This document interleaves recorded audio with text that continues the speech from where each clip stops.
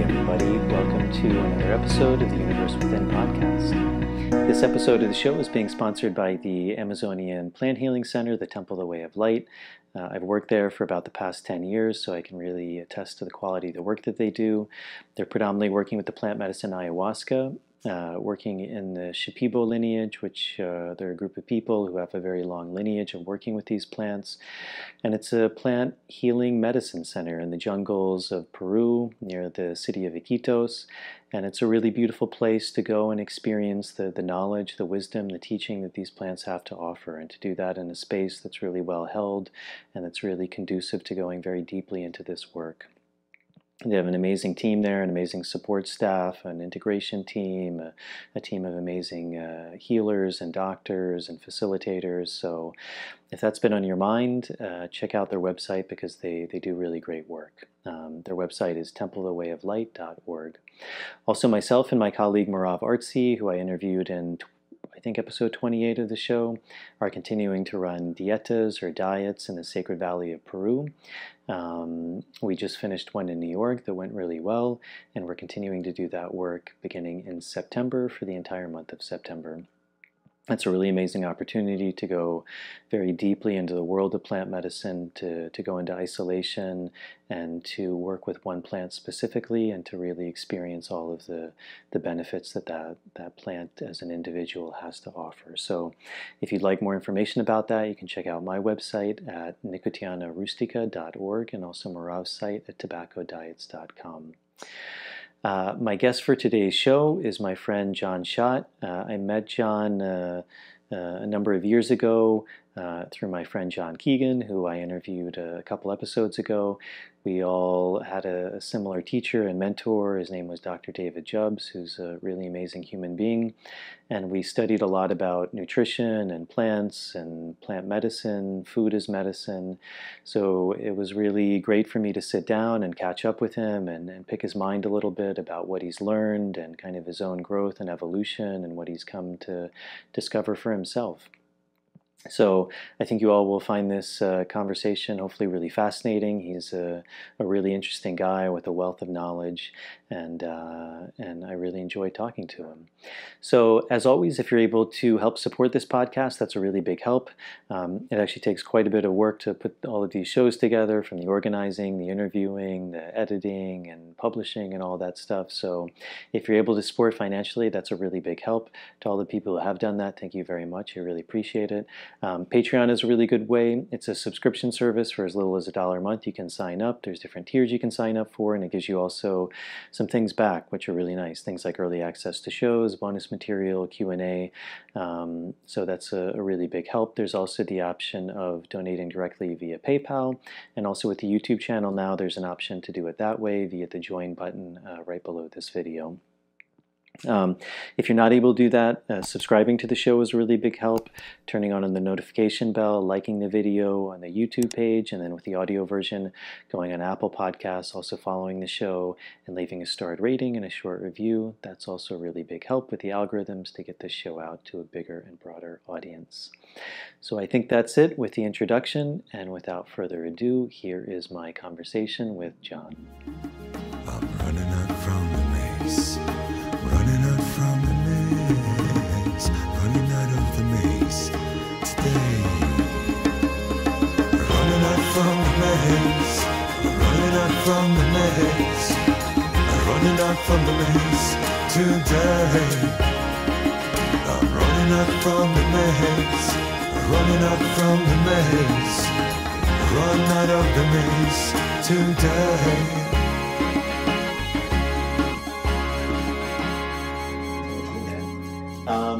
Yeah, so we have a mutual friend. I actually just interviewed him, I think it was 2 podcasts ago, John Keegan. Okay. And we met in New York. We were in an acting class together, and then we found Dr. David Jubb, which I think is kind of a mutual connection. Yeah, yeah. And John knew you, and I didn't know you until I came here to Miami a couple of years ago when we met. Mm-hmm. So maybe just for the audience, like a little bit of background, like what's your story, where you came from, what got you interested in the work you're doing? Yeah, thank you, man, and thanks for inviting me here. My story, honestly, I always tell I always say that it started when I was about 9 years old. I've since I was a little kid, I often thought that there was something strange about the way the world is or was constructed, and there was a discrepancy between certain elements of social presence in the world, where there's people, because I grew up in Colombia, in Cartagena, and so I saw that there was an imbalance in the way that some people live versus the way that I lived. I feel like I grew up in the social strata of Colombia that was very privileged, and I grew up there. So since I was a little kid, I thought that something didn't feel quite right, and I made a decision. I didn't know what I was going to do, but I made a decision that I'm very passionate about figuring out what's best for humanity and how I can contribute to that since I was a little kid. So throughout my whole growing up process, it's always been an exploration of how I can get there. And going to New York, for instance, I graduated from high school in Colombia, and I came here first to Miami. And in Miami, I went through the whole thing. I worked at a fast food joint, which is hilarious. But I worked at a fast food restaurant place, and went through the whole, community college ordeal, and followed everything that I was technically supposed to.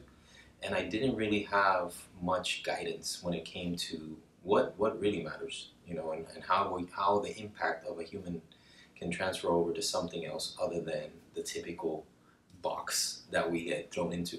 So after a while, I kept going through university and all that, and I just got fed up with it. And I said, I want to go to New York because I want to explore filmmaking and acting and all this stuff.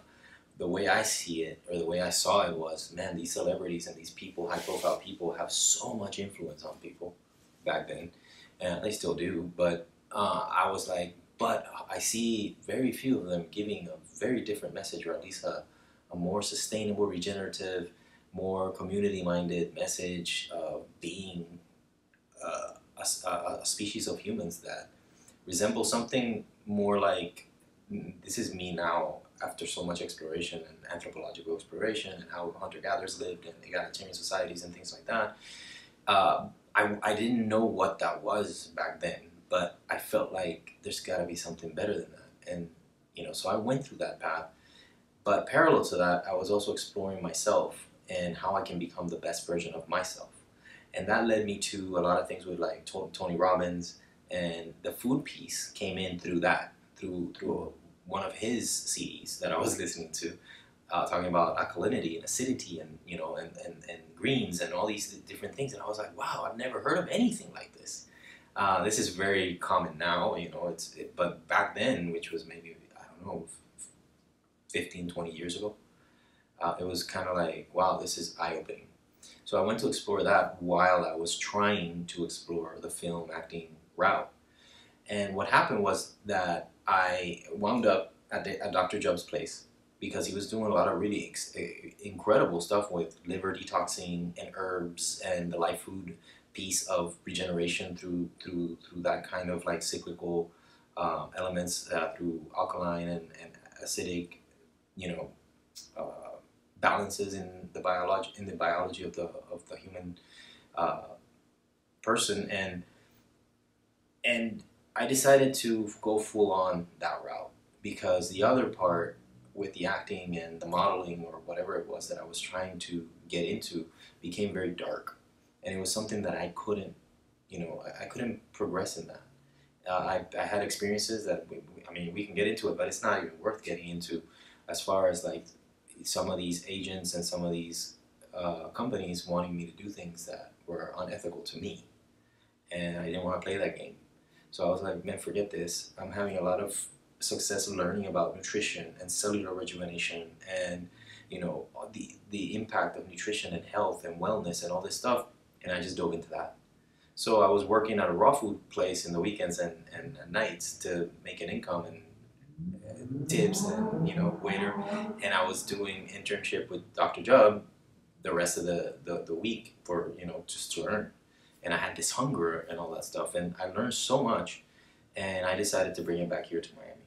And at that point, I started just evolving my practice and everything that I just did from there on keeping some things that are still to this day extremely valuable and extremely powerful when it comes to rejuvenating the body, especially the liver, and also just learning other elements of ancestral diets. And I got into Weston A. Price and a couple other things that, you know, filled in gaps, especially when my wife got pregnant. Because, you know, it's one thing to experiment with yourself. When it comes to your children, you know, you want to follow at least a template that has, you know, historical elements of, okay, what does it mean to be, what is the human diet?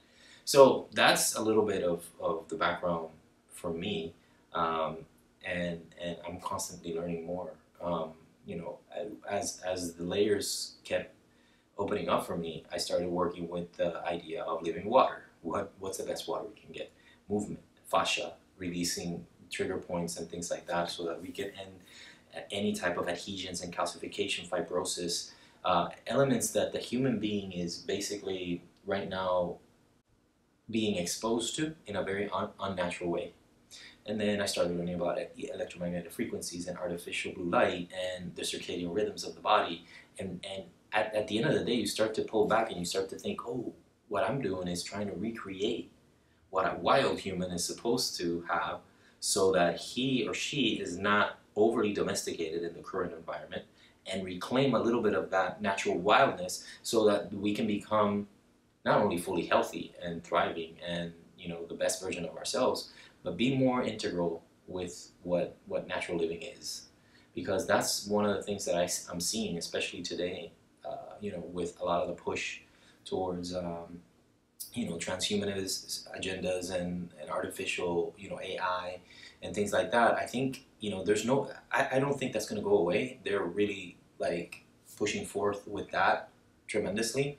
My thing is, okay, how can we become fit for all those environments in a very balanced way, and in a way that incorporates the earth? Because, you know, for so many, you know, thousands of years, we've been basically taking advantage and pillaging the earth in ways that are not sustainable. They don't take into consideration the lifeblood of the planet. They don't take into consideration some of the soil cycles and things like that. So once we become more capable of being the best humans we can be, I think our choices become a better driver of the outcome that we want for society. So that's kind of my deal right now. What was that like with you for Jubbs? Because he was a guy who had a real influence on my life. And, Yeah. And you know, it's interesting because you talked about this idea of experimentation. And, Mm-hmm. you know, I was also an actor. And I think that was one of the things that fascinated me about acting or trying all these different spiritual paths, different diets. Yeah. It was almost this like this trial aspect, this like, let me go full on into this and like see what the results are. And, Yeah. and you know, this real curiosity. But he was someone who, he really had an impact on me. There was just things he would say that would really like shift like how I would see something. And, Yeah. you know, I've gone pretty deeply now into this world of plant medicines and shamanism. And when I look back, he was actually the first person I met who I would actually call in a way a shaman. Like, you know, the way he looked at things, talked about things was very much that kind of shamanic way of like shifting people's perspective on things. And he had this really amazing ability to do it. Yeah. So what was that like? And because, you know, it's quite a like radical in a way of looking at food and plants and life and just what it means to be a human being, really. Yeah, I mean, you hit it right on the, you know, right on the nose. David is a fascinating character. He has, you know, he's one of those brilliant minds that, you know, is tapped into something that most people are not. And I agree with you. At that point, he had a huge impact on me as well. And I think anybody who went into that Jubb longevity little place in the East Village had that kind of impact that came from his teachings. Certain things you would see them and you were like, man, this is very extreme. But I didn't see him like that at that point. And to be honest, it's like there's cycles of things that you do, and I've learned that because at some point I was all in with his protocols and everything that he was doing, but I was also noticing a lot of deficiencies in myself. So you can't be on a completely cleansing detox diet all the time. You have to rebuild at some point. But yeah, he totally, I think even today, honestly, like he's still way ahead of, of, of what, I think some elements of the world and are still kind of catching up to where he is. For a lot of people, he's very hard to understand because he's speaking a different language. Even though he'll speak a lot of things that'll get you, and you're like, wow, okay, yeah, this makes sense, and he's tapped into something, and you intuitively feel like he's in it for the good reasons. He wasn't ever trying to take advantage, at least not for me. My experience with him was great, but at the same time, I was fortunate because I also was interning there almost every day. So I did see the challenges that he went through as well as a human. So he wanted to live in a shamanic state most of the time. But the world, is not a shamanic state right now. And so he had a lot of things that he had to work through.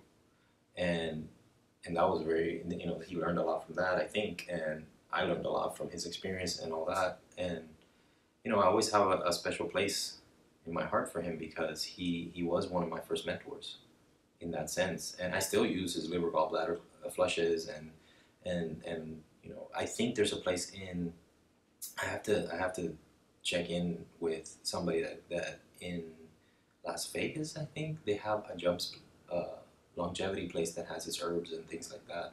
Mm-hmm. I'll tell you what, man, that I've been in herbology for a long time. I played around with my own herbs and do teas and do this and that. And I've tried other people's products and other people's creations and things like that. But David's combinations of those herbs that he put together, to me, to this day, still are like one of the top, and I think somebody's providing a service to have his herbs so that people can get it. So, yeah, I mean, there's still things that I'm like, man, how could I get that easy tea? I don't know if you ever had that one. But talk about, there's a lot of talk about nootropics. Nootropics have been very popular in the last few years, especially like in the quote-unquote biohacking world, where they're taking qualia or this or that, and they're trying to use isolated elements to create like that focus and that like extra edge for when you have to like really think and perform, and that whole like I have to be an entrepreneur that takes the world by storm. And those herbs that he was working with, especially that one, I haven't found a nootropic that has, and that's natural, that has come even close to that. To this day, I think about it. I'm like, man, what was in there? I knew it back then, but the way he put it together, take a tea of that with the Brazil nut milk, a little bit of wild honey and all this stuff, and you're like, man, this is unbelievable. So, and that's great because it still influences me in a sense where the connection with nature is what I think a lot of us are all hungering for in one way or the other. Even if it's as simple as grounding, going to the beach, taking your shoes off at the park, disconnecting your wireless at night when you sleep, to try to calm the nerves down, to take the element of stress and try to balance it out, because stress is such a huge thing nowadays, especially with the year and a half that we've gone through from 2020 till now. I mean, it's a fear-based world that people have been pushed into, and it doesn't feel right. It doesn't. And there's other ways. I've never bought into it. I've been doing pretty much living my life almost the same. In the beginning, there were more restrictions and things like that in 2020, but I never stopped because there was no element of like, there's this tiny little virus, which is basically, an exosome or a waste product that we all produce anyways, that is just getting cleared out of the body. And it doesn't overtake people the way that they're showing them. It's not contagious the way that people are trying to scare others with the whole element of it, and then you start digging into those rabbit holes, and you start going, this is about control. This is about control. And the thing is that part of my mission is to kind of help people like wake up on their own by reminding them and reminding myself. Sometimes you have to remind yourself, this is not a full picture. This is not real the way that they're telling us that it is. And there's something way more than that. And once you connect to that, you're free. Yeah, like you're really, really free. Even though you're still in the system, you start to operate in a way that, you know, your mind and your heart become free to become a full human being. One that needs to be touched, one that needs to be interact with other human beings, one that doesn't need to be 6 feet apart, one that has never had in the history of humanity that be anything that's healthy for us. So, you know, or be locked up inside a home where you know, it's artificial paint and artificial air, and it's not ionized air, and it's not the air that you can breathe that gives you vitality from true oxygenation of the body. So those are things that I try to help people recreate for themselves, and also start to have that perspective. Because I always say it, man, and it blows my mind that we have the numbers to just stand up for ourselves and be like, no, we don't have to take this anymore. We don't have to be violent, but we also have to stand up and go, okay, enough is enough, and let's move into a different world that we want to see that has so much potential. So much potential. So, yeah, no, I went a little bit on a rant there. You mentioned some of that stuff I'd love to get back to, but in the beginning you mentioned also Weston Price. Mm-hmm. If people aren't familiar with that, why was that also impactful? Because you also mentioned this idea of like with a child, and I think that's really important. Yeah. Because you were saying this difference between, it's great to experiment on ourselves, Yeah. because at the end of the day we're also responsible for ourselves. Yeah. But it is, I think, something very different when we're responsible for someone or something else, and I think there's so much to be learned from tradition. Yeah. You know, like people didn't just do things for no reason. Yeah. You know. And most of these things required extra work. There was a process of, you know, grinding something by hand rather than, you know, some other way. And I mean, that was one of the amazing things I remember Jubb saying, is he would recommend olive oil that was organic, cold pressed, extra virgin, but also stone ground. Stone ground. Yeah. And in the beginning, I remember thinking that seems a little crazy. But then I remember reading a few years ago, and like you said, very much being ahead of his time, there was some study that came out, and they found only in stone ground olive oil that there was these phytonutrients that even in cold pressed olive oil didn't exist. Absolutely. Because even at that slight temperature, to heat it up like that, you lost those, and they were these incredible compounds. Yeah. It's medicine. Yeah. You know, like herbs and spices and things that traditionally we've been using as part of our cuisine. You know, food doesn't need to be bland, and you know, it's not so much anymore, but back then, you know, in the early 70s, I think too, where, you know, the whole health alternative, you know, health food stores and things like that, there was this idea that food to be healthy had to be bland. And there's influence with Kellogg and a couple other people that were trying to lower people's libidos and try to manipulate the natural sexuality of the human being with it. And that's one of the reasons why they made the choices that they made, as far as whoa, what's a healthy diet for people. But aside from that, you know, that richness of flavor that comes from an olive oil like that, oregano, and some of these spices and things that we still have access to is very powerful. And then you just get a signature of, you know, of what's natural that gets put into your body. Because we become somewhat accustomed to being complacent with not doing enough work for several things. You know, everything's pre-packaged for people, everything's processed for people. You know, even chewing becomes you know, this thing that is a pain. And our ancestors had to work for that. It didn't mean they were you know, they had a less quality of life because of it. Actually, in theory, they had a better quality of life because they did spend hours a week procuring their food and preparing them and preserving it. But they also had besides that, that was mainly making a few tools and things like that. That was mainly what work was. And the rest of the time, it was leisure, it was community, it was dancing, it was all these things that make us more wild humans. And not wild in a bad way. That's another thing that I get into with people, you know, we start talking about the concept of being wild, and immediately they think, oh, these wildness is this element of being a savage, you know, somebody who's unrefined or uncivilized and this and that, when the true definition of it is something that is free, and it cannot be tamed in the way where it's sovereign. And that's the concept of wildness that I try to like talk to people about, because it gets them going, oh, okay, that's not, oh, okay, so you're talking about this in that perspective, and that feels okay for me, that feels good to me, and I can relate to that. Actually, I think every human can relate to that. We still have it in there, even though we're, you know, navigating through very artificial environments. So yeah. Yeah.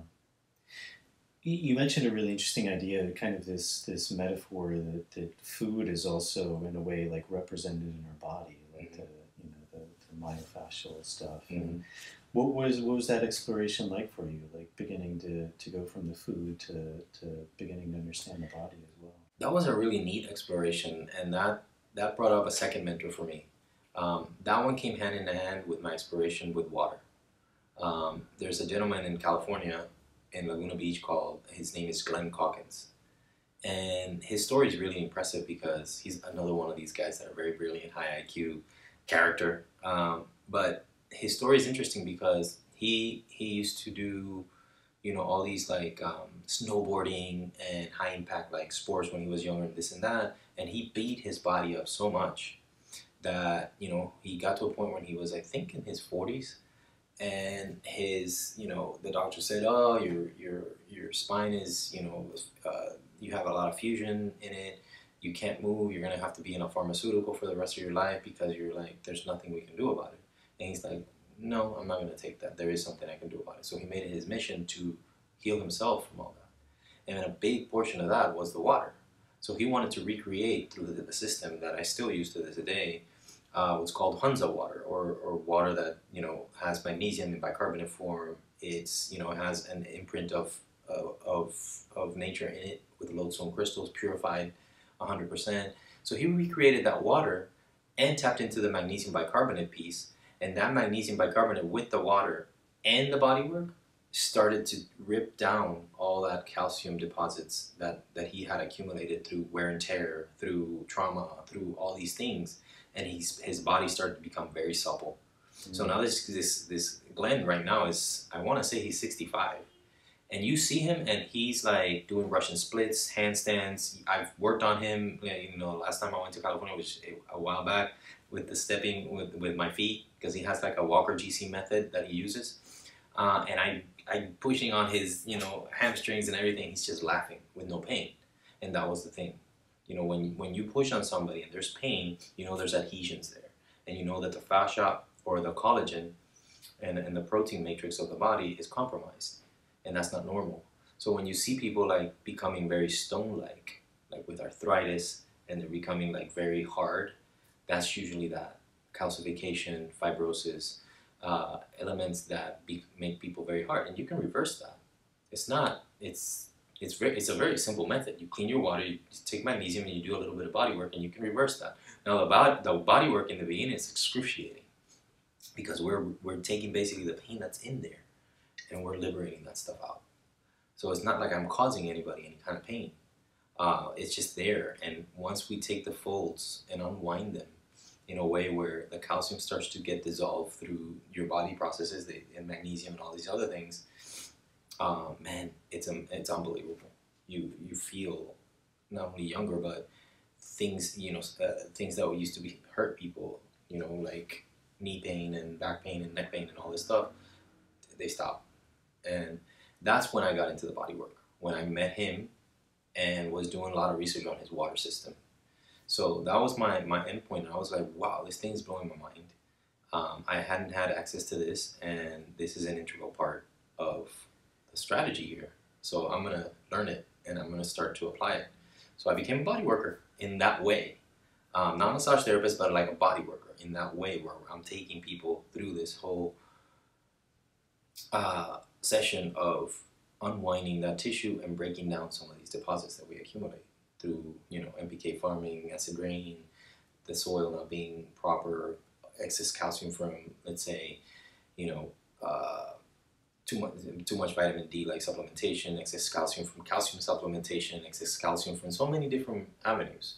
and you can reverse that. And once you do, you become like very healthy, very healthy. So that was when I started like really jumping into the whole myofascial bodywork element. And then I started to do my own research on it with myofascial release and the work of Tom Myers with anatomy trains and fascia, and how all these different slings of the body basically just coexist with each other.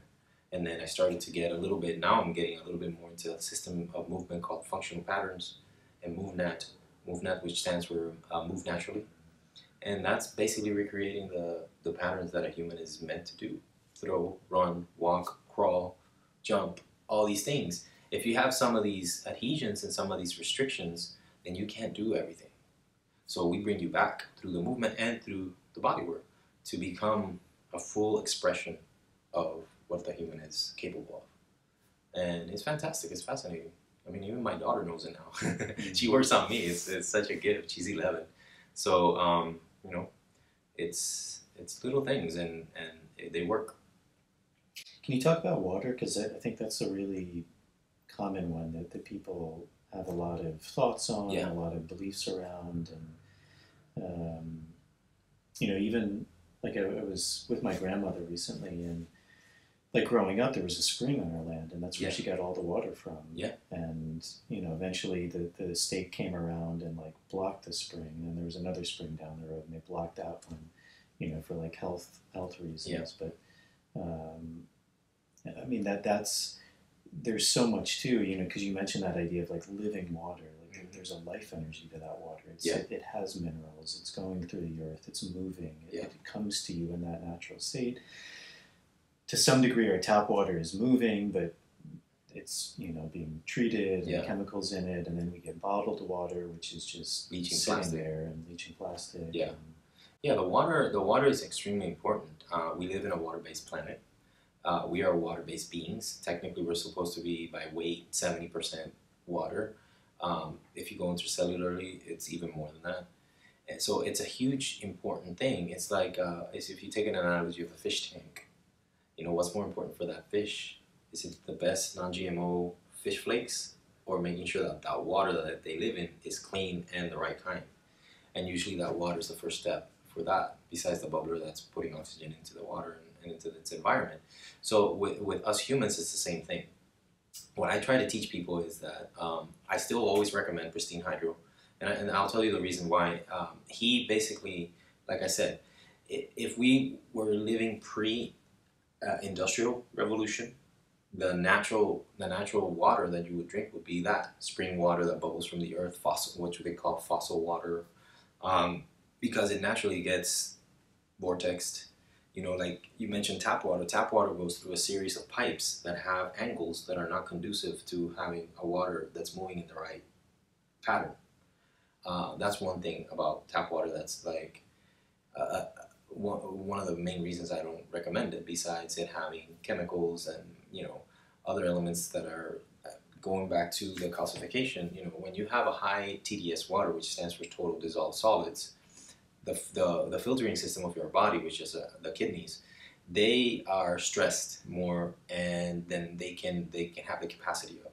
So you start accumulating some of these dissolved solids, these minerals that are not natural, these minerals that are not meant to be, you know, that are not being processed through nature, that start to accumulate. That's one of the reasons why you get that hardness, and it's hard water. But aside from that, you know, that fossil water pre-industrial revolution used to be pristine. It used to run through vortexes, just through the natural movements of the earth. That's technically what we're supposed to drink. Now, after industrial revolution, you know, the thing got more complicated through acid rain, NPK farming, and things like that, where it's very hard nowadays to find a pristine spring water. Even if you bottle it in glass, you know, the source is very important. I'll give you an example. Mountain Valley spring water. They claim, oh, this is the best spring water, but it's very high in calcium, and it'll tell you on the label. You know, I've had many clients that's the only water they used to drink, and I would feel it on their tissues. I would tell them, look into this, and stop with the Mountain Valley and get something else. You know, you don't have to get pristine hydro, but get something that's purified first. You want the water to be, you know, 100% contaminant free. Ideally, you want it to be acid free, which the pristine hydro does. and then, because it removes all the acids from the tap water. And then you want to reinvigorate it with things that are living, like bicarbonates. And that's the brilliance of that system, of what he recreated. He was basically mimicking, like I said, the Hunza water, the water that we're meant to drink, which has like a little cloudiness to it, and that's coming from bicarbonates. Bicarbonates are essential for any kind of cellular process. And these bicarbonates, we create them in our pancreas. But as our pancreas gets stressed and we're bombarded with so many toxins and all these stuff, we start to produce less bicarbonates. So that whole system starts to get downgraded. And when we start to supplement with a magnesium bicarbonate, and if it's in the water from the system, then we start to replenish that. And you get the best type of magnesium, and you also get the best type of cellular function you can get. So that whole water element, and the imprinting of something natural through lodestone and quartz crystals, which is in the system, also gives it that natural signature. It imprints that mechanism of something that came from the earth into the water. So you're basically recreating that from your tap, and it goes through all those processes and it comes out through. So it's a sustainable option for somebody who lives in a city and somebody who doesn't have access to that deep fossil water, which still, you don't know anymore, because like I said, that acid rain and NPK farming and all the residuals that come from modern agriculture, especially things like factory farm, which is horrible, all that stuff goes back into the soil and it goes back into the hydrological cycle. So we need a strategy nowadays to clean the water, and you do the best you can. Some people can't afford it, so we start, get a Berkey and put a cartridge and start there, and work your way to invest in something that completely cleans the water. And that's why I'm a big fan of their system. There's other systems out there that are pretty decent, pretty good, that are similar. But that's the one I've always liked. So for many, many years, that's the one I've been using. So it works. Yeah. So what has that been like, your journey from raw food, Weston price? Where do you find yourself now, kind of like seeing what's more and more an ideal diet for people? Because obviously that's changing. Yeah.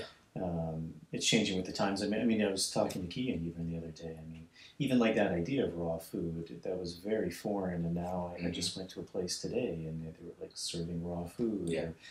Or, these little things like grass-fed meat. Like 30 years ago, most people never even thought about that. Yeah. Now you see it everywhere. Keto, like you see that everywhere now. Yeah.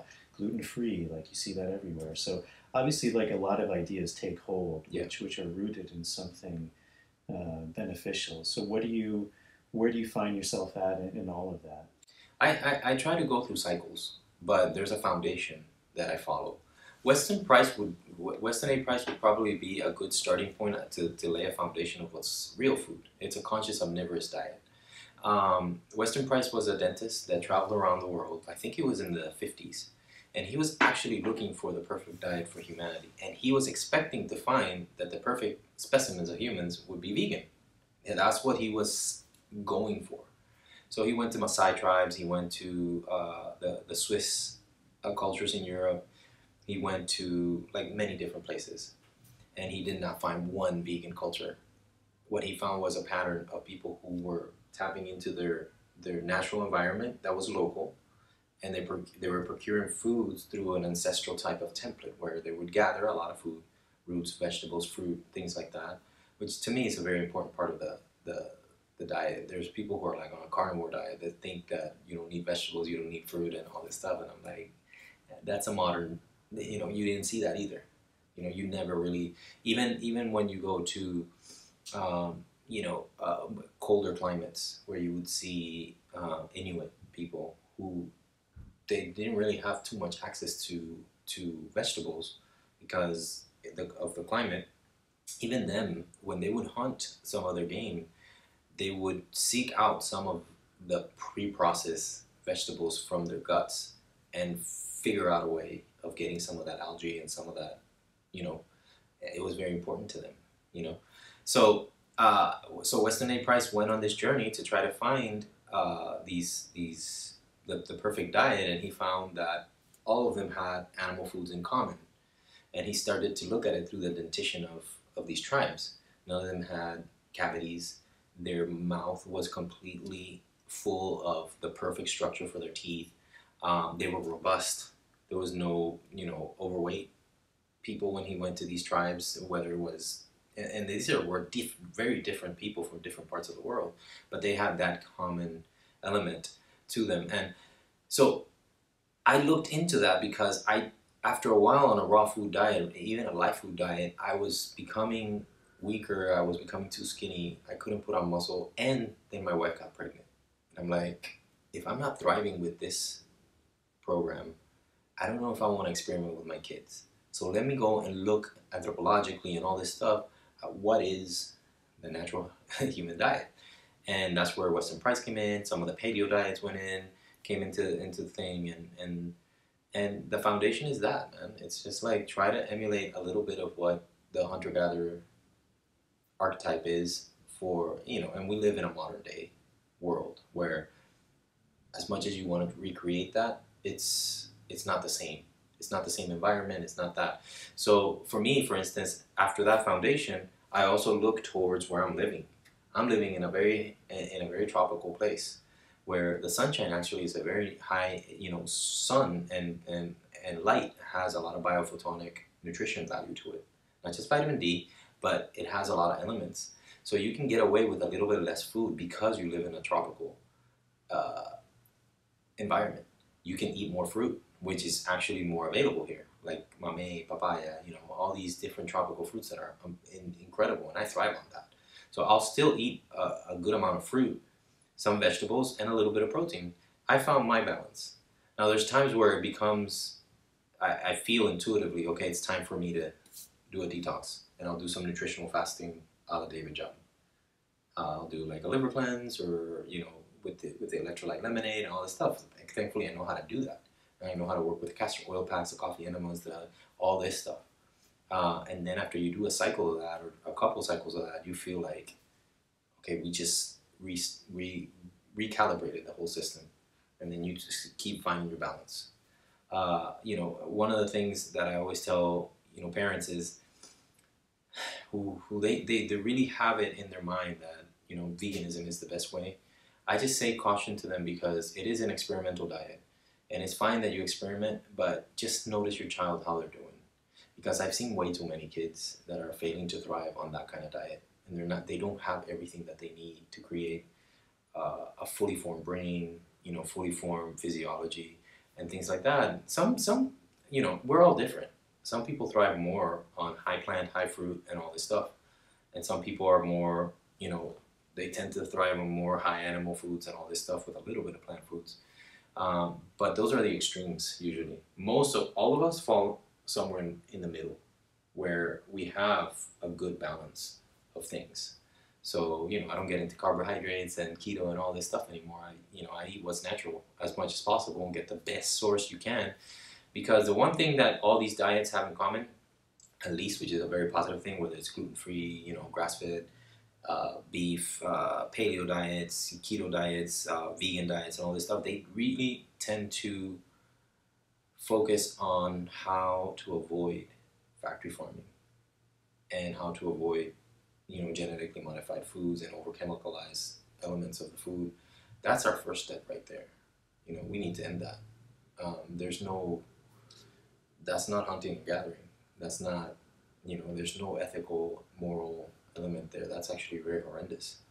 And you can't treat beings like that. This is a sacred thing that Native Americans in this country used to be very tapped into. And some of these tribes that this gentleman, dentist, Western Price, understood as well. Once he started to get to know these people that he was seeking out, there was a sacred element of being made of place, of the place where you're at. And that sometimes involves animal foods. So, sometimes people thrive with grass-fed, good quality dairy. I don't do well with that. Maybe a little bit of ghee or something like that, but some people thrive with like a really good quality grass-fed raw milk and so forth. So we find our balance. But if you start with a foundation where, just focus more on whole foods, root vegetables, fruits, good quality proteins, try to approach it. I approach it mostly with a kingdom perspective, kingdoms of life perspective. There's the animal kingdom, the plant kingdom, the fungal kingdom, which also brings into the fold some of these medicinal mushrooms that are very important in our day and age, especially with the immune factors that they have, so that they keeps our immune system, in the fight. And then bacteria is another kingdom of life. That means cultured foods like sauerkraut, kimchi, yogurts, and things like that traditionally people have been doing for thousands of years. So I always, like to say, hey, start thinking about it with the element of the kingdoms of life, and where's that coming from?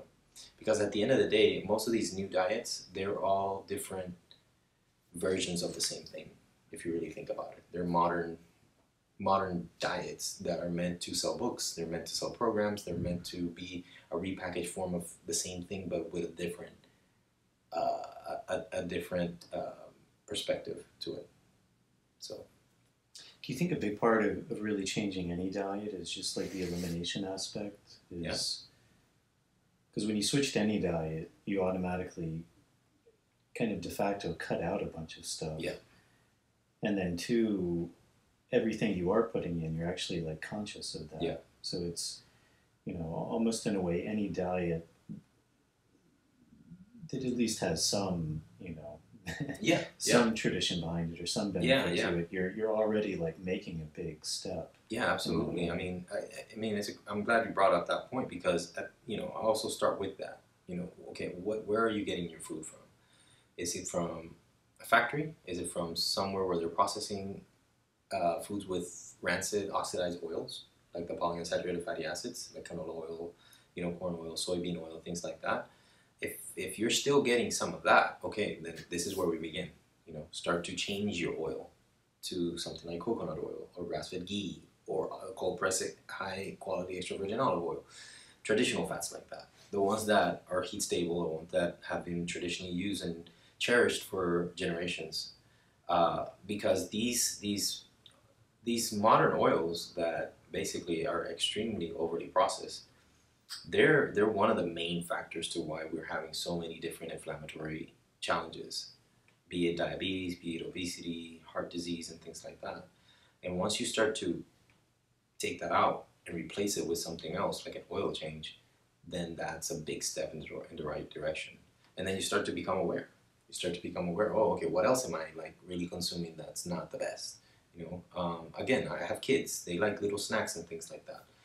So as a parent, you go, man, they want to eat what the other kids are eating and this and that. Okay, thankfully, like this market has blossomed into something where you're getting companies like Siete Foods and things like that they're making like chips from avocado oil or coconut oil, and they're using things like yuca or like cassava as their, and it's like, okay, the kids like that, and they can have a few chips here and there with salsa or whatever it is, and they're not getting those rancid oxidized oils, which are very problematic.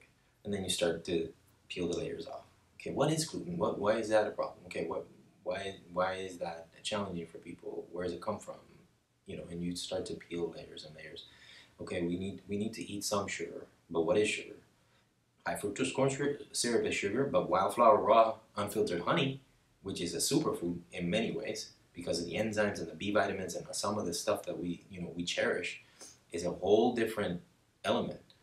Fresh fruit that's ripe, it's a type of carbohydrate, it's a type of sugar that gives you fuel. It's way different than high fructose corn syrup. So if you're still eating high fructose corn syrup, that's where we go, okay, how about we get rid of this one and start to bring in some of these.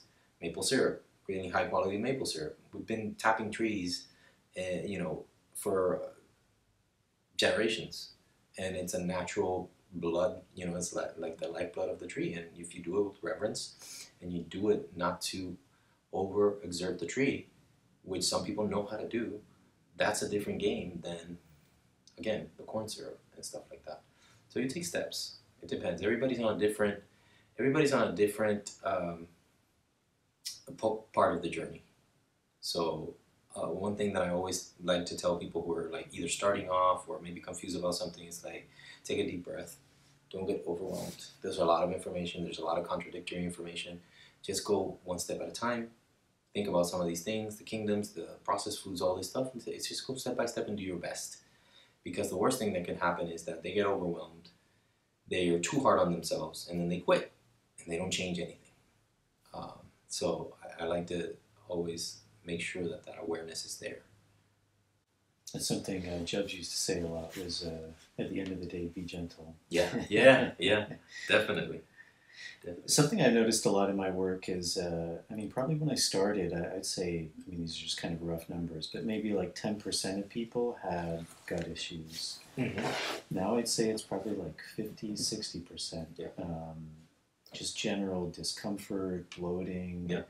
leaky gut syndrome, SIBO, there's a whole host of things now. Do you have a sense of where that's coming from? Do you think it's just myriad factors, the EMFs, the Wi-Fi, the genetically modified foods, lots of hybridized foods, sugars, or do you think there's something it's all specific? That. It's basically all that. I would say that if I had to put it on hierarchy, I would say the glyphosate, genetically modified foods, and the spray that they're putting in the wheat, and a lot of like the products like soybeans and wheat and that's one of the things that's creating a lot of this gut dysbiosis.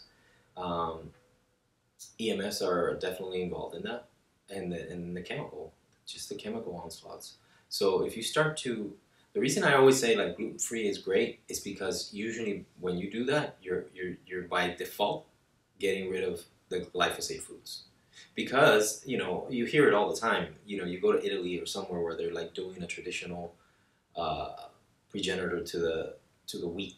They're using maybe like an einkorn or something along those lines of a grain that is soaked, it's fermented, it's this and that, and they form it into a sourdough bread or etc. Usually you don't get the same effect. And so what's the difference? The difference is the thing that they're spraying on the crops. So that's by default. It's not necessarily, it doesn't always have to be the gluten, which is the protein from the wheat. It's what Jubb used to say, a strange undigestible protein. There's a lot of that, right, coming into our food supply nowadays, and it's mostly coming from that. So I would put that there as top priority. EMS right now is too big of a jump for most people. We should have awareness around it, and I give people tips in the book and with my work. Okay, turn off the Wi-Fi at night. Don't put the phone close to you. These electromagnetic frequencies affect the mitochondria in ways where, again, going back to calcification, the calcium channels inside the cell get overrun with the excess calcium that comes from that inflammatory impact from the electromagnetic frequencies. So you do things like that, and that helps people reduce the inflammatory effects of all these things. High fructose corn syrup too. There's high fructose corn syrup, if I'm not mistaken, gets sprayed like crazy. Corn gets sprayed like crazy with a lot of these chemicals as well. So those are gut disruptors. Those are like, they lacerate the walls of the colon, and you can regenerate that. But the first step is to take what's creating that inflammation and taking it out. So yeah. Do you think, because we were talking a little bit before we got started about just kind of COVID and some of these things, and I think like kind of that path we've been down, when you start looking into food, for example, like the GMOs, there's tons and tons of research saying there's no side effects. But I think anyone who looks at that, for every action, there's a reaction. Yeah. Nothing comes for free. Yeah. And that's a very, indigenous way of looking at the world, like a pagamento. There's a cost to everything. Yeah. And eventually those debts start accruing. Even, literally from an economic point. If you keep borrowing money, at some point someone's going to come after you. Whether it's the mafia or the IRS, the government. But I think having studied food, then I think we start to go down this rabbit hole of pharmaceuticals and what these companies are actually doing and what some of the effects of these are. And, it can get also easy to fall into the trap of all these people are evil. And, I don't necessarily think that's the case too. It's just there's motives for things. But I think for me, going down that route of of food and understanding what's going on, it became very clear that like there are nefarious actors at play, and that a lot of stuff is covered up. So when other things happen like COVID, or when you start to see patterns, and I think even in the work you're doing, like for me, like the basis of science or plant medicine or shamanism or any of these things, like one of the really fundamental things is pattern recognition. Yeah. Like, okay, I see that in that person.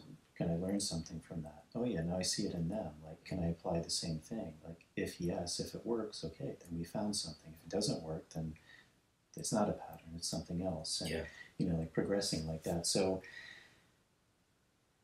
do you think that's like something that, I mean, I even remember, I think Jubb's talking about that, like EMFs, and that was like 20 years ago, maybe, or something. And at that time, nobody thought about that, like nobody. And I remember, like if I'm in front of a computer for a long time, like I definitely feel something. Yeah.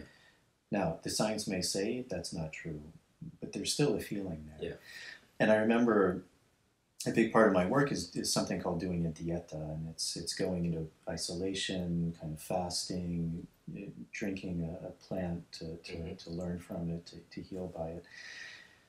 But I would remember coming out of these dietas, and sometimes it's like 2 weeks, 3 weeks, a month, complete isolation. Yeah. And then when I was finally finished, it was like, oh man, I want to go to the city, and I would pick up my phone, and this happened a number of times. Now, again, this could be just complete whatever, but after having been isolated for so long, I'd pick up my phone, and it would get so hot. Yeah. That I'd have to put it down. Yeah. Like I couldn't hold it. Like I could feel this heat going into me, and it hurt in a way. So I'd have to put it down. And it took a while, a number of days before I started to like acclimate to it again. Yeah. But it was something like very visceral, where I knew like there's something there. Now maybe when I'm not in that sensitive state, I build up natural defenses, and it's not that big of a deal. But there's something there. Yeah. So I guess this is kind of a long-winded thing, but do you think like going down that thing of food and all these things, you begin to see kind of patterns, and you begin to see, well, if something is true here, then why would it not be true over here? And if it's also true here, then why wouldn't it be true over there? Because it's the same mechanism that's feeding that in a way. And so, it's something.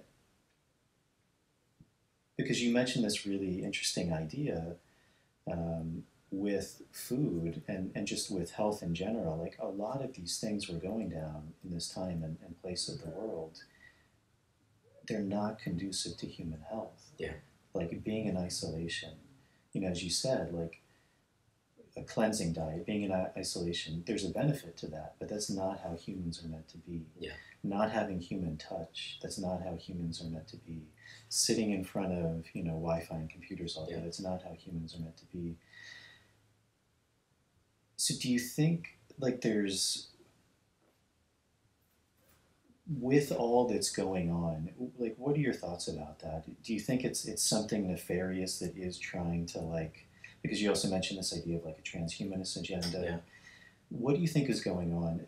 Because also, I find it interesting because sometimes my mind does go in those directions, and it can get kind of depressing. Yeah, yeah. But then also it comes back to also what you were saying, which is that if we need these to be truly healthy, things like touch and real water, it also seems like the further we go down that route, it's almost unsustainable in a way, because we can't get away from these things about what it means to be wild, like to drink real water, to have real sunshine. Like we can mimic these things, but at some point, the artificiality of that won't sustain us. Yeah.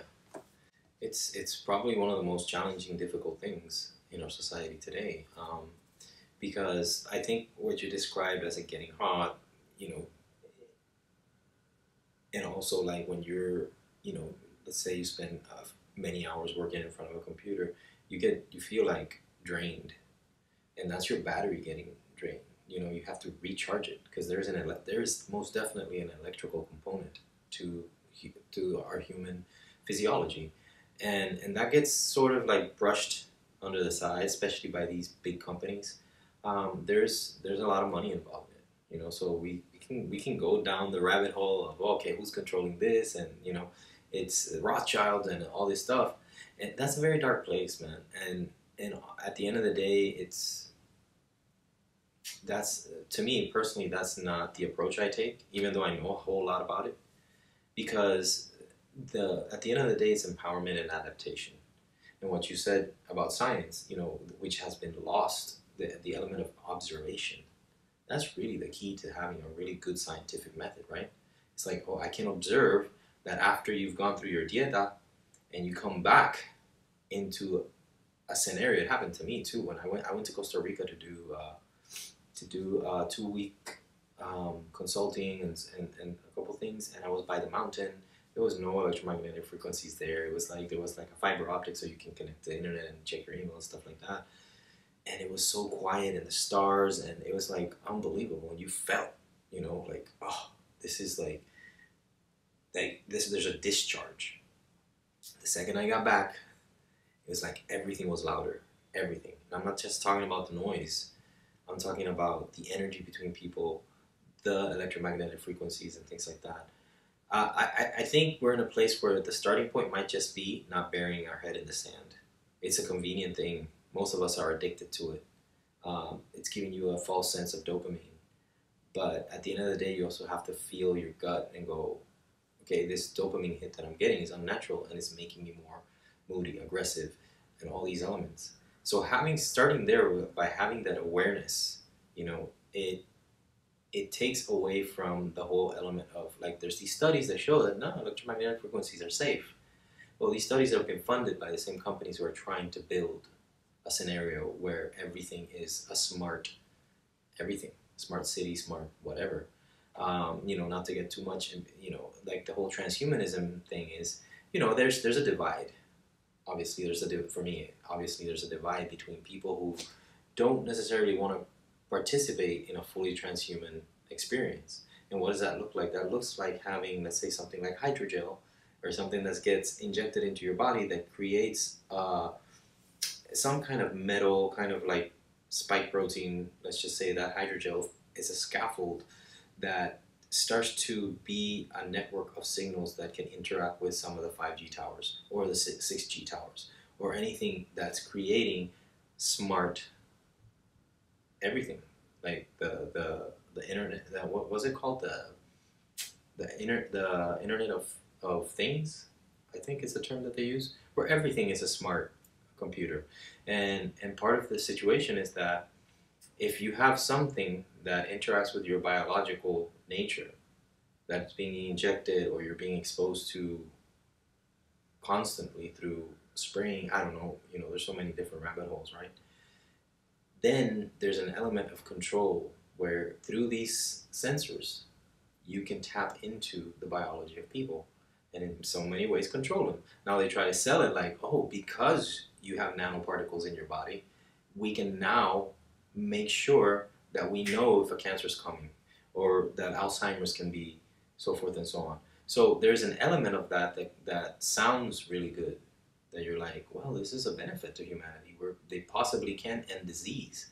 But the thing is that when you study the work of people like Buckminster Fuller and things like, and Jacques Fresco from the Venus Project and things like that, they start, I think they're right about this, that if your biology is interacting with an inorganic element and that's not natural to the human, it's very hard to see how that's going to improve it.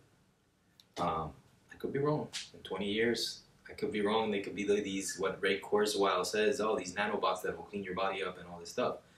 I think the end point is getting people all on a very artificial system of living.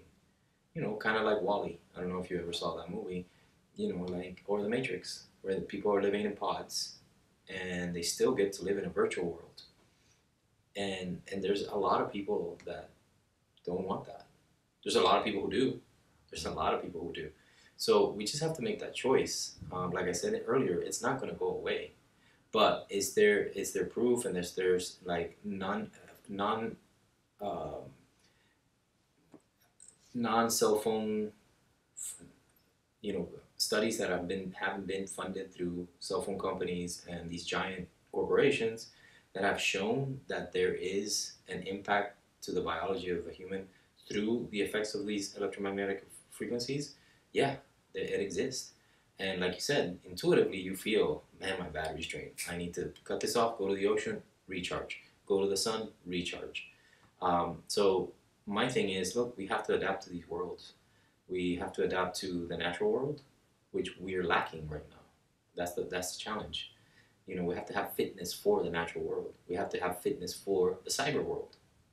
It's, you know, we have to interact with that world, whether we like it or not. And we have to have fitness around the urban world. You know, a lot of people live in cities. You know, are we fit to live in a city? Some people are. If all it takes is you sitting all day in front of a computer, you're very fit to live in a confined space. But are you fit for the natural world, where that's where you recharge? That's where you bring in some of this rewilding. And I think we need all of it. And maybe we don't need the artificial stuff, but we need the other things to counterbalance that. So, because there's some benefits to the technology. I mean, we're sitting here talking, and I'm thinking a lot of people might watch and listen to this conversation we're having. That's amazing. There's a lot of things that the technology brings forth. But again, it's how do we bring balance to it? And I think we can.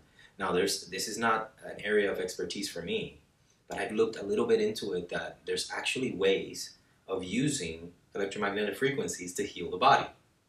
So there are technologies that have been discovered for years that have been suppressed because they're actually scalar form waves that help heal the body.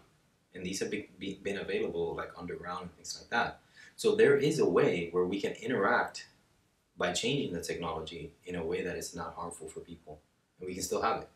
So it's a huge subject.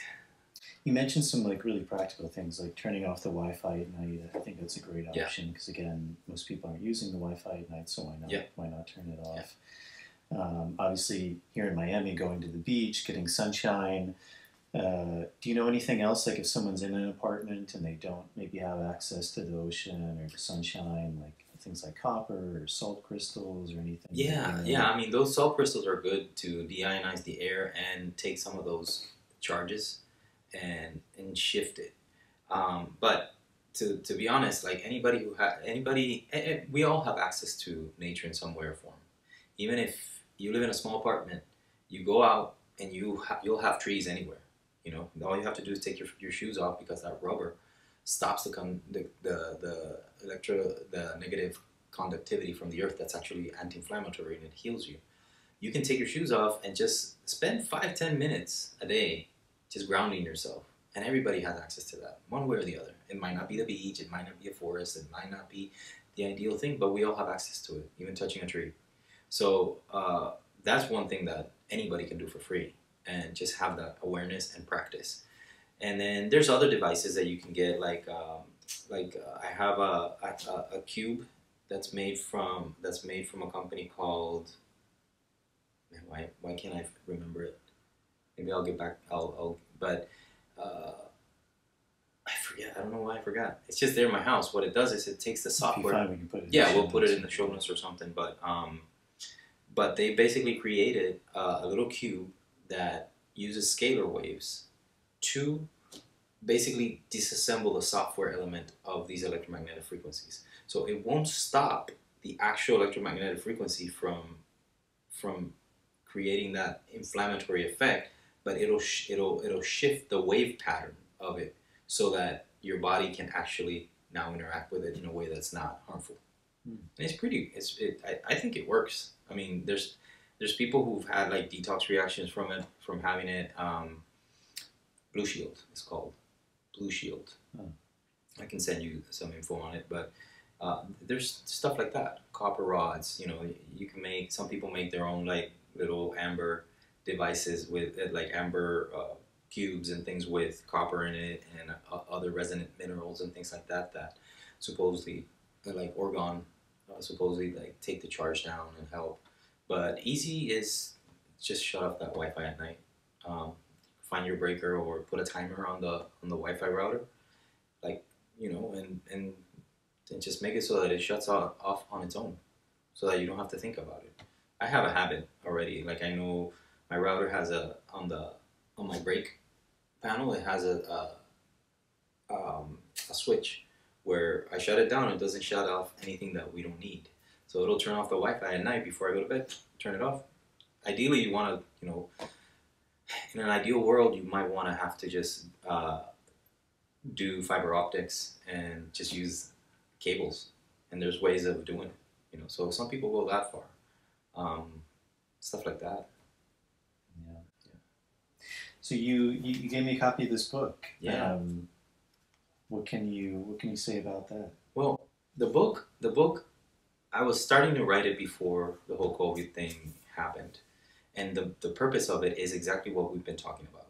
What are some actual practical things that people can do to enhance their bodies, their mental and spiritual health? And it talks about calcification in there, fibrosis. It talks about the food, the kingdoms of food. It talks about water. It talks about all these different lifestyle elements that you can start to weave into your body, into your life, so that it becomes almost like a habit and a practice. And I wrote it so that it's easy to read, simple, and it focuses more on solutions. How to improve your immune system. And I put the whole COVID thing in there because this has been an eye-opening experience for, I think, the whole world. You know, I was like, okay, let's use it. Let's use this so that people can also make a distinction between fear-based COVID and, oh, this is not what we're told it is. So if you rewild COVID, you bring nature back into the mix, and you don't have to worry about some programs and some of the things that other people are like pushing down your field. So that's one of the reasons why I kind of wrote the book. It has a lot of great resources. I'll talk a little bit about some of the diet principles, some supplementation, things about the gut, a couple of things, simple, short, and sweet, so that anybody can grab it and be like, I can do this. I can actually do this. It talks to you about the PUFAs and how to start by changing that oil, like we mentioned before earlier today, and things like that. So yeah. Yeah, I mean, you know, it's interesting. Like even with COVID, I would imagine a large percentage of people probably like aren't familiar with like really simple things. Like I think even the CDC came out and said obesity increases your chance of death by tenfold. Yeah. You know, countries that have higher obesity rates, tenfold increase in death rates. I mean, that's huge. Yeah. You know, it's imagine decreasing that risk by tenfold. Yeah. I mean, that's huge, and yet it seems like it's something that's not really talked about. And, yeah. You know, it's something that's been mentioned with COVID is obviously, you mentioned this idea of like a lot of fear-based kind of tactics and media and propaganda. And it's something that's been said a lot, but very rarely do we hear like what are real solutions that you can do, like things like losing weight. I mean, why isn't that being talked about? Again, a tenfold decrease. Sunshine. It's all in there. It seems, circadian rhythms, how to get better sleep, all that stuff is in there because that's what we need. A lot of this stuff is under our control.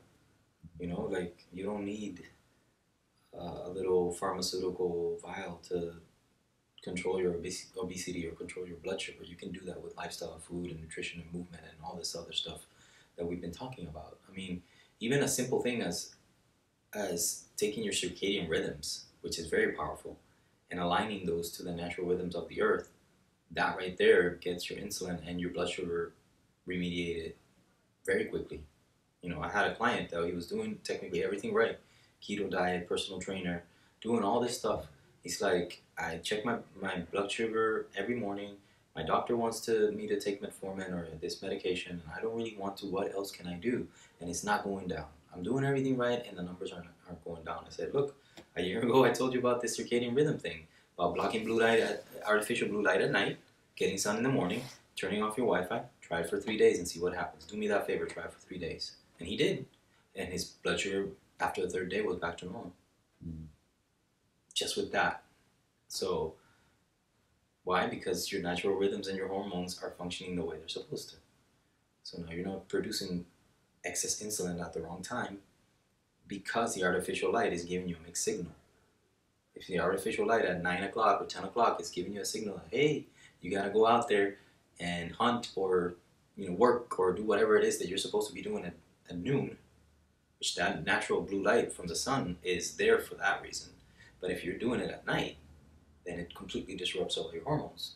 And when you do that, that's it. Your leptin, your insulin, all these hormones that are meant to be, are designed for you to have a satiated appetite, control of your blood sugar, and all this stuff, they start to get fixed just with that one thing of blocking that blue light at night and getting some calibration in the morning with sun through your eyes, not with glasses, not with sunglasses, just getting at least 5 minutes of sunlight sends the right signals through the eyes, to the brain, telling you, okay, it's a new day. And this is the cascade of hormones that we need to start to send through, not one that's completely opposite to what you're naturally designed for. So, yeah, simple things, man. I mean, we take for granted a lot of the simple things, and that's free.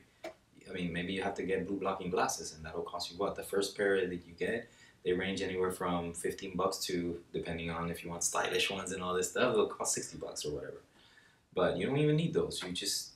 You can just work with your environment. There's software you can put, like Flux or iristech.co, which basically you install on the computer, and the computer, when the sun's going down, it starts to change the screen and the flicker rate, which gives a lot of people headaches. The flicker rate from the light, it's, you don't see it with your blind eye, but if you take a phone and you put a slow motion camera, slow-mo video on the lights, you'll see it that it goes like this, bah, bah, bah, bah, bah, and that flicker rate is still being sent to the brain. A lot of people get headaches because of that. Again, you're getting dehydrated from it too. So these are simple things. Grounding is free. Yeah, sometimes you have to invest in a water filter that costs $2,000. Or you start with one that's $400 and you work your way up. There's different things, and you do little by little. Eliminating PUFAs, polyunsaturated fatty acids. That's not that hard. You're just changing your oil. So we have a lot more power than we think we do. And our choices are the ones that are going to change the whole system. Not trying to go the political route or trying to change some of these big companies by going out in the street and telling them that genetically modified foods or glyphosate is horrible. Even though, yeah, there's a place for that. But if we choose enough to avoid these things, the companies are going to go, oh, they're not buying our product anymore. We gotta change this.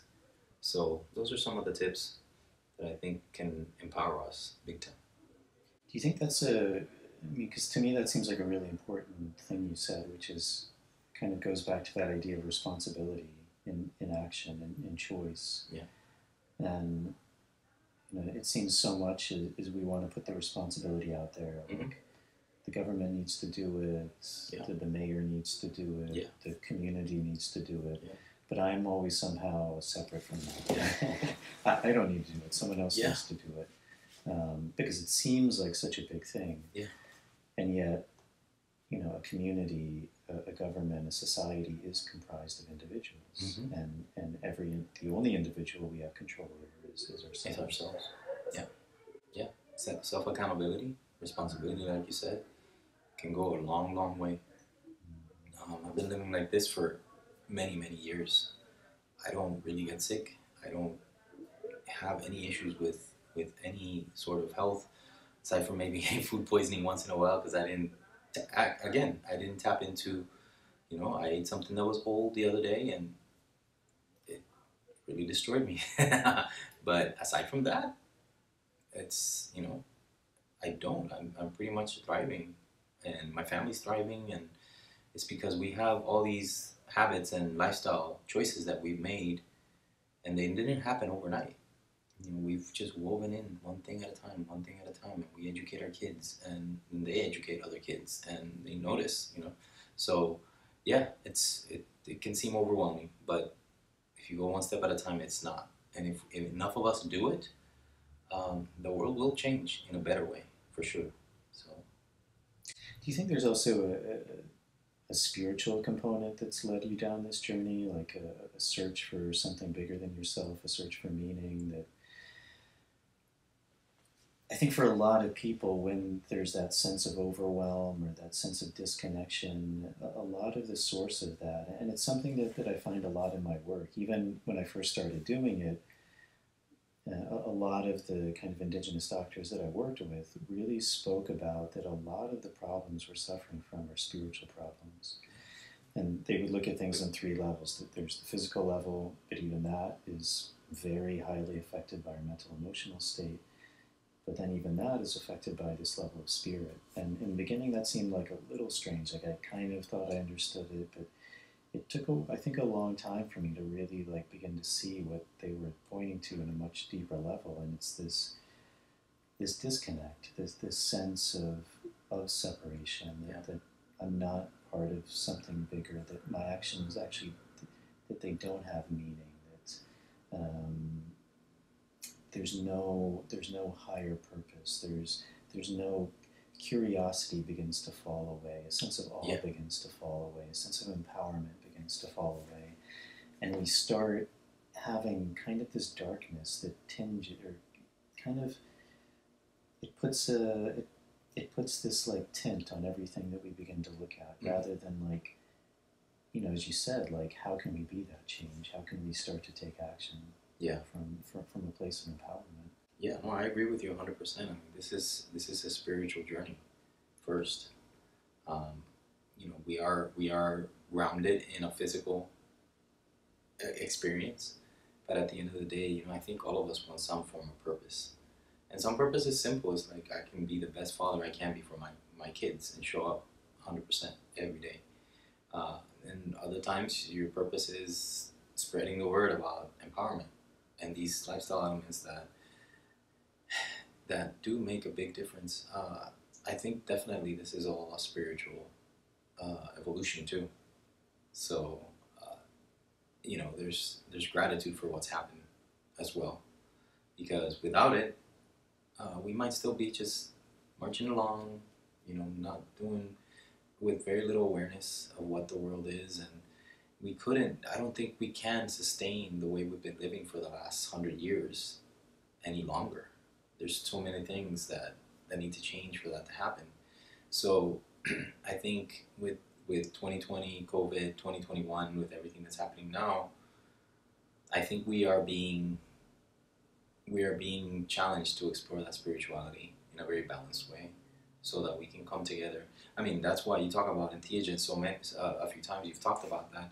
That's why you know, I've noticed that that's been an area of growth that is tremendous. And you see how that medicine comes to people through channels that you're like, wow, you know, this thing's actually getting here for the benefit of humanity. And some people will get it at the right time, the right way, etc. And there's a spiritual intellect there. There's a spiritual frequency and divine aspect to it that I don't think we can explain it. Maybe it doesn't need to be explained. But if we tap into it, you know, there's a lot of power there. Yeah. You said you started a podcast. Can you? Yeah, it's say all. anything about that? Yeah, thank you. It's called Rewild Humanity. Rewild Humanity, and the essence of it is exactly that: is to try to bring in guests and some of my perspectives and share them with people to move that element of self-control, accountability, empowerment, tools that we can use and remind ourselves that we can transcend through this in a very good way. So there's a lot of things that, you know, I'm revamping the show and doing some more things that are in the nature of helping people that way. So it's fun, you know, it's audio, it's on, you know, iTunes and Spotify and all that stuff. There's no video, but you know, it's a nice little project, and hopefully I can keep doing it more and more and more so that it expands the educational aspect of it and the community. You know, like we can connect a lot through some of this media, especially if it's not mainstream media. We get other voices being heard, and there's a lot of voices that need to be heard right now that haven't had a chance to come out. And so I'm hoping I can continue that with improvement as time goes by. Where do you see your path going? Do you have any idea for the future, or just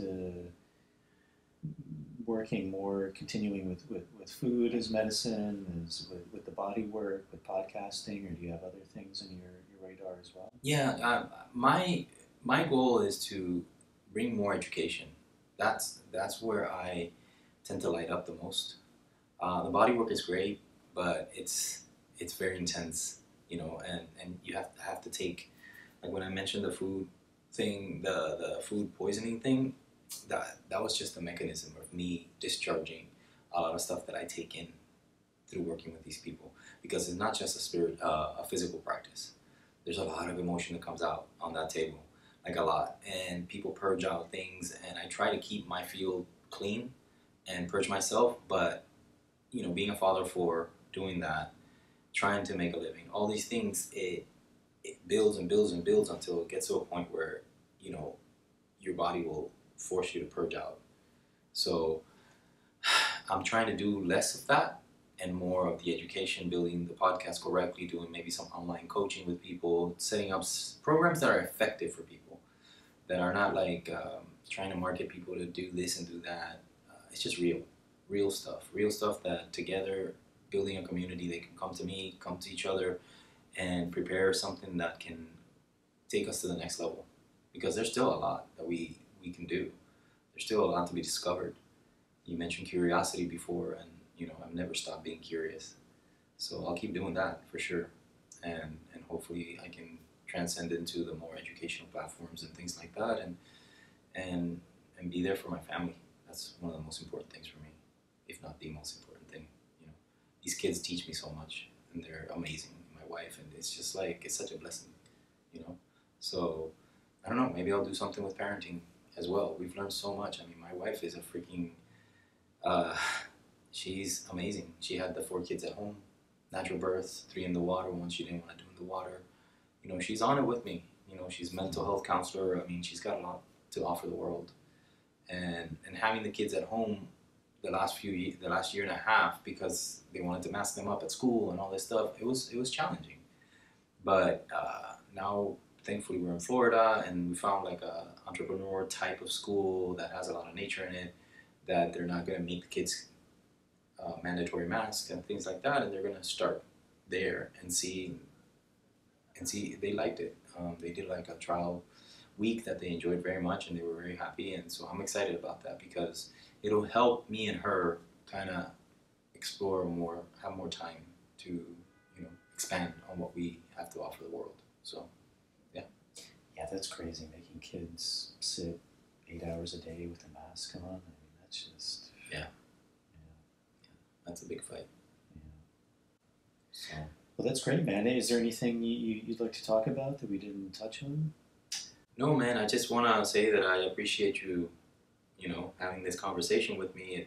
It gives me an outlet to share some of the things that I don't get to regularly talk about. And I would just like to, you know, tell people who or share with people who are listening, viewing this, that, you know, we're very powerful. And if we reach that balance, we rewild a little bit, and we start to have a perspective around awareness and self-accountability, responsibility, and come together as a whole species of humans that want to coexist in a different, more regenerative way. I think the sky's the limit. I think we can get to a point where the Earth will be that beautiful beacon of what I think we're all capable of living through. So I just want to, you know, challenge people and say, hey, you know, come and open up and keep going. So, yeah. Well, great, man. Yeah, one of these days, I keep wanting to reach out to David, so I'd love to get him on and hopefully make it accessible. Yeah. And yeah, but it's been a pleasure, man. If anyone wants to get your book or to reach out to you, I mean, because you said you do one-on-one work with people. Yeah, you can go, book is on Amazon. It's also on rewildingcovid.com. I have my main page, which is Schott, SCHOTT, health.com, and you can reach out through there. The email should be on there so that you can reach out if you want consultations or anything of that nature. I use Iridology as well. Iridology is the study of the iris. So I can individualize people's program by using that as a tool. You know, everything that happens inside the body gets reflected through the spinal cord into the iris, which is the colored part of the eye. And people send me pictures, and we do like a consultation through that. It's very interesting. It's always like on point. You know, it's like reflexology. So I'll use that as a tool, but you know, I just want to help people. So you can reach me through all those channels. Yeah. Great, brother. Well, I really appreciate it. It's good talking to you and getting to know you a little bit more. And I don't know. For me, I think anyone who was kind of coming from that path, there's something that drew us to it, and I think something really special. And you know, also to give thanks to all of these people like David and a shout out to John. Yeah, absolutely. Yeah, man, it's been a pleasure. And hopefully, you know, I'll still probably be coming through Miami. Okay. Again, so we'll have to do maybe round 2 and go a little bit deeper into some of this stuff. Sounds good. Yeah. All right, brother. Thank you. Brother. Yeah. Cheers. My pleasure, man. You too. Yeah. All right, everybody. That is it. I hope you enjoyed that conversation with John. For me, it was really a pleasure to get to sit down with him again and catch up and see what he's been up to. As always, if you're able to help to support this show, that's a really big help. Patreon is a really good option. It's a subscription service for as little as $1 a month. You can sign up. There's different tiers you can sign up for. Each of those tiers gives you something back. Things like early access to shows, bonus material, Q&As. To all the people who have done that, thank you very much, because that's a really big help. And if you are able to do that, thank you in advance. There's also the ability to direct donate via PayPal. I'll put a link to both of those in the show notes. Also now with the YouTube channel, there's an option to join, and it gives you back a lot of those same benefits just via the YouTube page. If you're not able to do that, simply subscribing to the show is a really big help, turning on the notification bell, liking the video on the YouTube page, and then with the audio version, going on Apple Podcasts, leaving a starred rating and a short review, following the channel. That's a really big help with the algorithms and getting the show out to a bigger audience. So I think that's it. I hope you guys all enjoyed this episode. Thank you all for tuning in. I hope you all are well and happy and safe in these very strange times. And thank you for tuning in, and I will see you all on the next episode.